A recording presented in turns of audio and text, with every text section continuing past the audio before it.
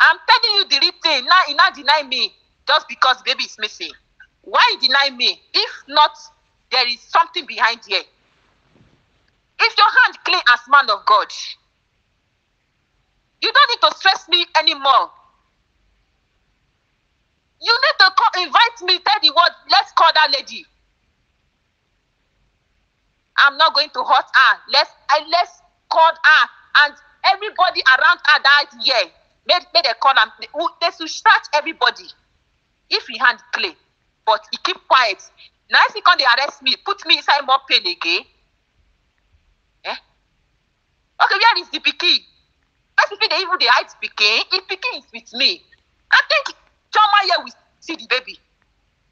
How to hide a baby? I don't even know how to hide it to get any money.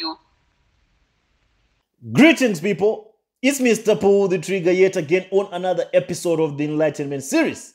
On this chapter, it will seem like I'm taking you people back and back, but it's very important. I know the position that most people are in at this particular stage or at this particular moment in time is to know the way forward concerning the issue of baby testimony. But everything I'll be talking about, it has everything to do with the baby testimony. Because we still have so many gullibles out there that try so hard to discredit Sister Ruth Matthew, or that try so hard to say Omoto for Fane and Mercy City have nothing to do with this case of the missing child. The only way we can all sing and shout with one voice if we put all these facts on the table and make all of you understand the implications and the dots that needs to be put in place for us to come to a conclusion. Once we get to that conclusion, it's going to be easy for us to drive a force towards Mercy City, for them to speak out about this case of baby testimony, and for them to reason with us. That's what we're asking from them.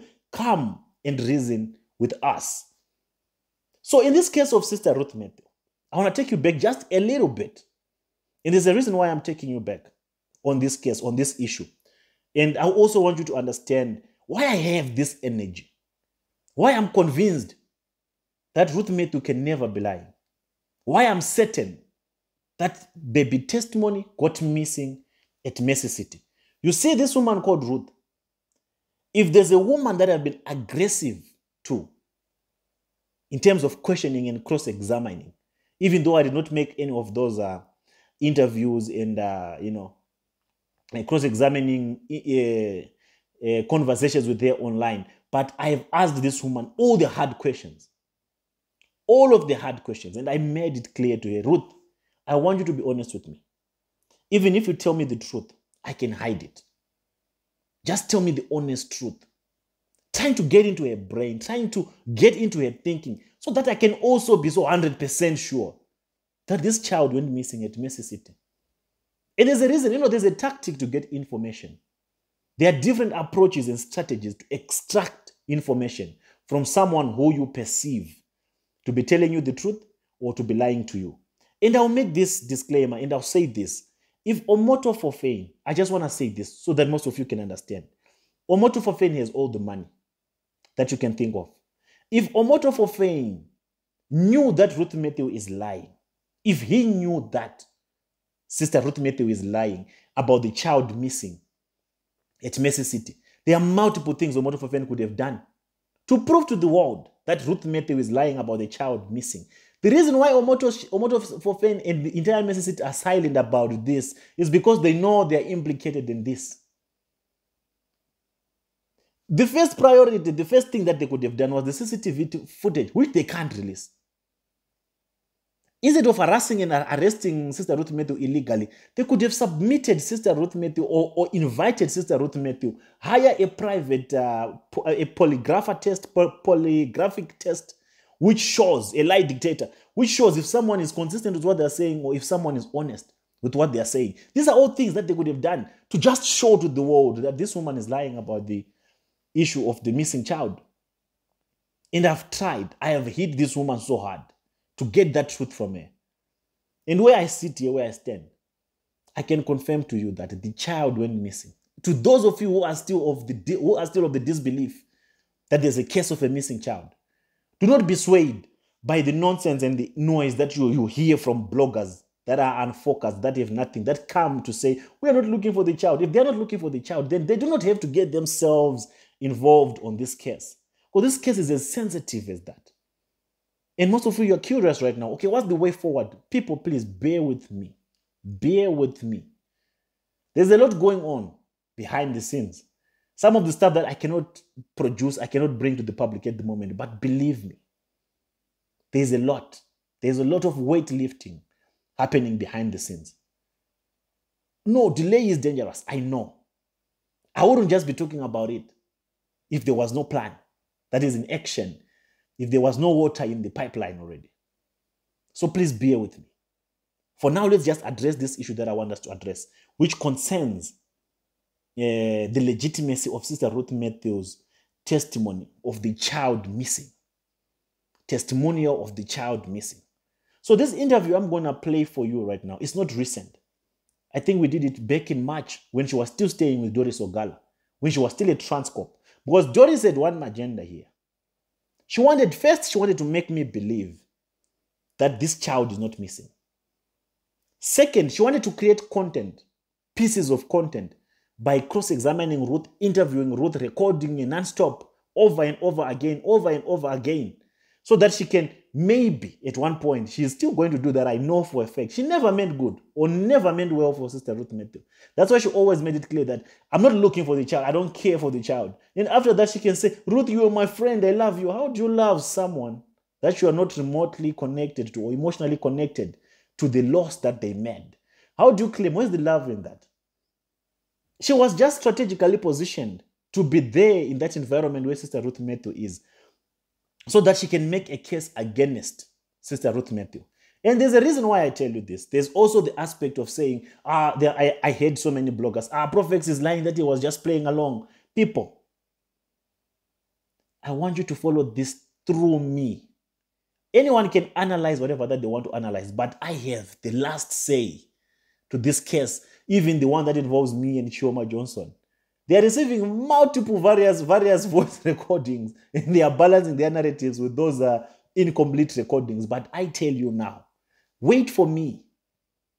Wait for me. After this episode, this is part 1 of 2. I'm going to play another interview that was going to clear the air for most of you. Another interview between me and Ruth Matthews' brother, when he was still at Transcorp. When I tell you that this whole thing, I planned it. This whole thing, I orchestrated it. And the reason why I orchestrated this whole thing was to find out if Jeremiah Omoto really does have nothing to do with this case of baby testimony. The question is, how do you find out that Jeremiah has nothing to do with this case of baby testimony? There was only one point of contact. And that point of contact was Doris Ogala. And Ogala, in herself, in her own belief, she thought she's being very smart and she's being very careful, not knowing that she's playing a player. There's nothing that Ogala did or that I did with Ogala that was not planned. I'll prove it to you in part 2 of this episode.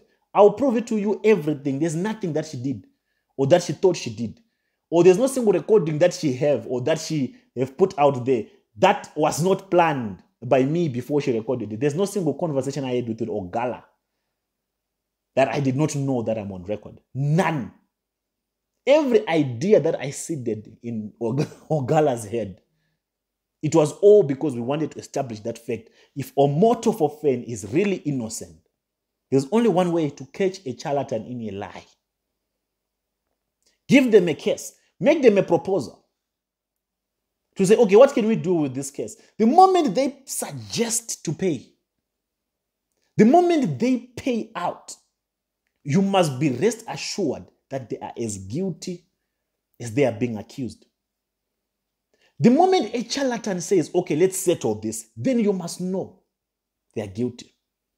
The 10,000 that Ogala received from Omoto for Fame to say, if we give this money, if we pay this money, and the apartment, is Ruth Matthew going to come to the public and confess that she knows where the child is? That was the showstopper for me.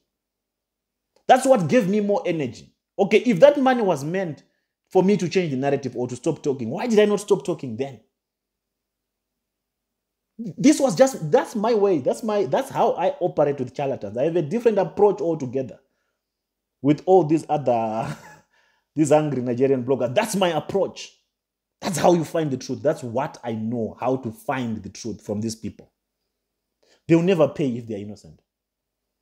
You can accuse them all you want, but if they know they're innocent, they'll never pay. The moment Jeremiah said, if we pay, and they go, is Ruth going to come out and say, I know where the child is? That was a showstopper for me.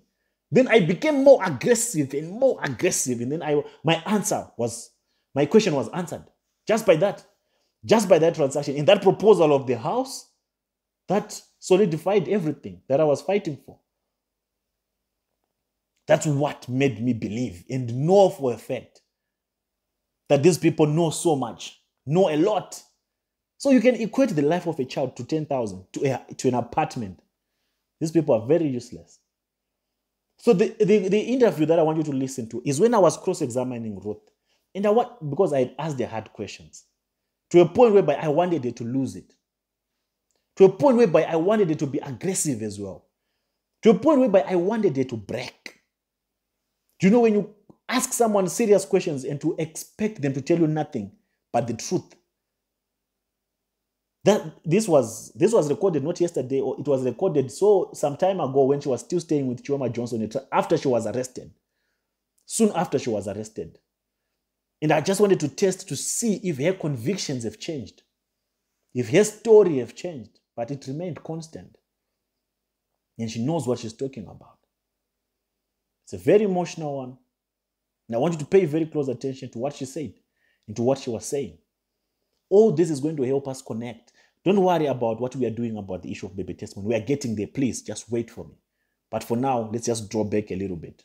Let's make you understand. Let this sit in your spirit. That Sister Ruth Metu lost a child at Mercy City. And Mercy City, Omoto Fofene and his entire team, they know about what happened to baby testimony. Listen to this. Hello, can you hear me? Yeah, I can hear you now. What are you saying? Family issue is not the issue in this case, sir. Daddy, the baby is still missing. Even though Nami sent the two women, I think na person called the two women come meet me. There is informant. Who is the informant? This is the question Mr. Ordinary President is still asking the world. Nobody give him answer. Daddy, do you get the point? Yeah, I'm getting you. Fine. I sent the two women, Abi. Those women, are they not from the Mercy City? Okay. The women come from outside, Abi. There is information across to those two women. Somebody is inside that Mercy City that gives the information out to those two women to come inside the Mercy City to take away my baby. Who is those women? This is the question Mr. Ordinary President is still asking the world. No answer to that question. They are still saying she's still consistent lying. I'm not lying, sir. There is nothing I'm hiding in this case. Sir, Jeremiah is not a stranger to me. Oh. I said we are not a stranger before. Jeremiah knows me. I knows him. Hey, these are the things you are thinking I am hiding. I am not hiding anything, sir. Wait. Sir, the Jeremiah knows my children. I know Jeremiah children very well. Okay. Now that the baby is missing, it not stay clear from me why. He never allowed me to see him again after the missing child. Why? That is the more reason I am still standing, still saying if they can even video me alive. They say I am not sleeping though, I'm not dreaming. I'm not drunk. I'm not a drunkard. I'm still saying it. My son is with him. This is the more reason I am still saying this word to the world. Somebody that knows my children, even asking me, why Mr. Ayo leave those children for me alone to take care of? Jeremiah himself asked me that question, Mo. Okay. Before he now said, he now go further. Ruth, do you think this man is okay? I think Mr. Ayo needs deliverance.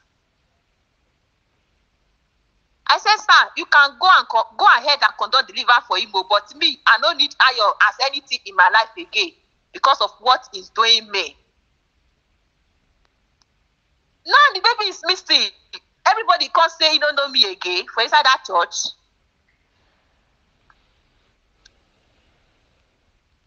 So they want to use family issue to take over this case. So they will say, Ruth, they lie. Now lie, yo. I no lie. I they tell you.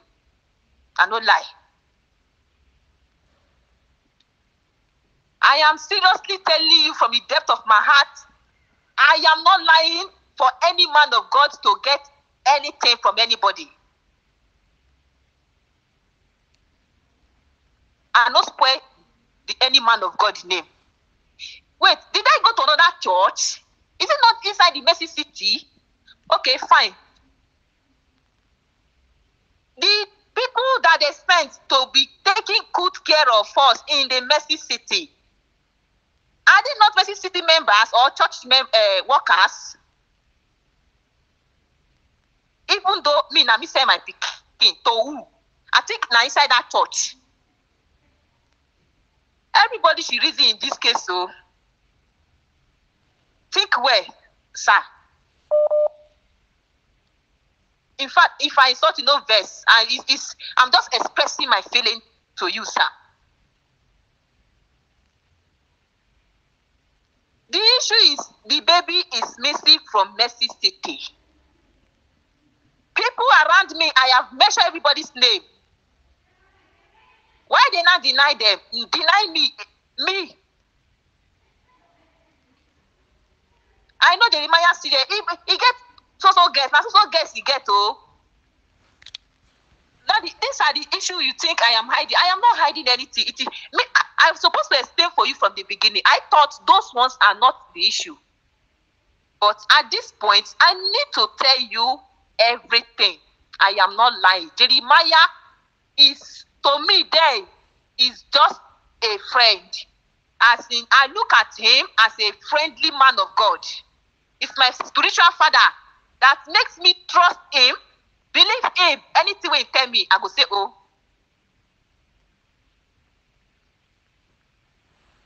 I don't lie, oh. I'm telling you the real thing. Now, he not deny me just because baby is missing. Why deny me? If not, there is something behind here. If your hand clean as man of God, you don't need to stress me anymore. You need to invite me, tell the word, let's call that lady. I'm not going to hurt her. Let's call her. And everybody around her that year, made they call them. They should search everybody. If he hand clean, but he keep quiet. Now if he come, they arrest me, put me inside more pain again. Okay, where is the pikin? Basically, they even the hide pikin. If pikin is with me, I think Choma here will see the baby. How to hide a baby? I don't even know how to hide it to get any money. Like as I'm always saying, I'm not suffer. I work and get my money, even though it's small. At least it reached me for that day. That's something. I'm not a beggar. I'm not going to anywhere as a beggar. Okay, look at those children. Are they looking at the children that are suffering? I struggle and take good care of the children the way I want it. I am still saying it though. Jeremiah is with my son with this reason. It's with my son. If his hand clean, if he not go stress me more, at least he go do whatever he can do to get this boy alive, even though he died. So far, he play a part. Which part he play in this case? Even when Berekete take serious action, not being single threatening Berekete to step down. Even the Berekete said, Ruth, I know you not tell me about the Indomie. That are not the issue. The Indomie issue is not the issue. But there is informant now. So they arrange collect me pikin. And Jeremiah is involved. If you can video me alive, I am not scared of anybody, like as I'm always saying it. This is time of killing. Oh, I don't want to know who is responsible in this case right now, because they are trying to implicate me more, to tell the world I am lying when I'm seriously in pain without my son. Even though other women are selling their own, me, Ruth, cannot sell any of my son to anybody because of money. For what? When I am a worker, and at the same time I am a businesswoman again. I am not suffering. I didn't like anything in my life. Why should I sell the baby? To who? In fact, to who now? When they ask her for me. This boy, he meets all I know for Mercy City. And Jeremiah is involved. Because he do nothing. Nothing. Even when my parents go to Mercy City, he drives my parents to. Why are you going to drive them?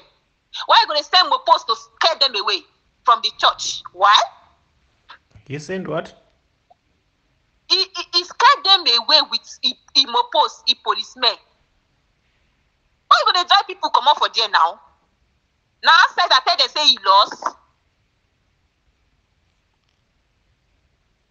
Begin there with me. I'll see they shout up and down. At least me, I am even passing through serious pains. Stress is affecting me. I was not go rest now if I don't see this boy. I will just go rest. In fact, I need rest. They are still stressing me more and more.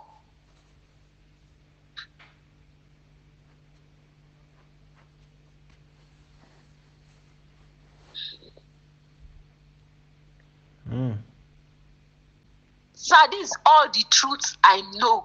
I don't know another thing more than that. Pikin no dey with me, oh. He no dey. All I know, Pikin no dey with me.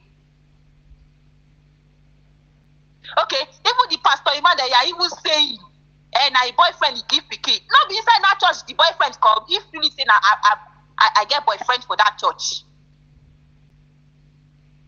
No be they go send somebody come and befriend me. Take less. I am not friending anybody in that Mercy City. I just take everybody as man of God. I look at them, they just love me. I just look at them as a friend and nothing else added to it. If not, I for don't escape with this children. If I not say they have another plan B to take away my son. And you have some boys. They are good, they are shining. I never knew that they have another plan though. If not, I for escape that time where they show me love. They are even making me to eat free food in Mercy City. They never make me to pay money again. Now, Pikin lost, everybody deny me.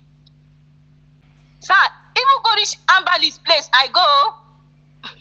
There's nowhere me Ruth no go for this place though. Different type of Amberly's in Akoko Edo in my village. I don't enter. Any place they say go, I go. I'm looking for my son.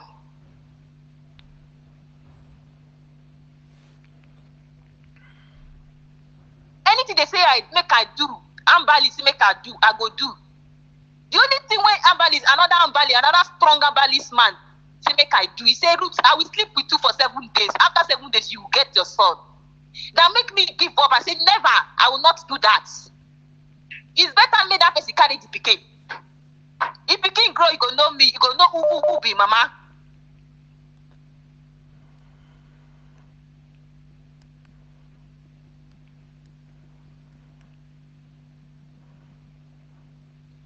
I'm not still lying, no. I'm looking for my son. Let them help me ask her where he put this pikin. Make he tell me anyhow he take do one.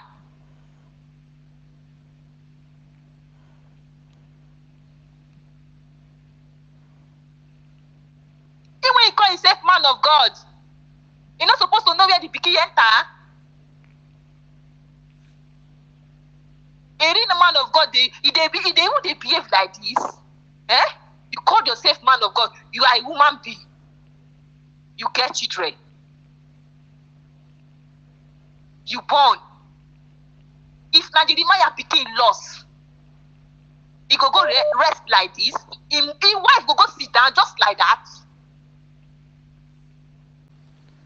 Okay, Ruth, it is well. It is well. We'll keep on digging deeper. And we'll keep on doing everything possible to make progress. For now, stay put. Don't worry about what people are saying. It's not going to change the fact that your son is missing. And we'll keep on pursuing justice until we get to it. It's not going to be easy.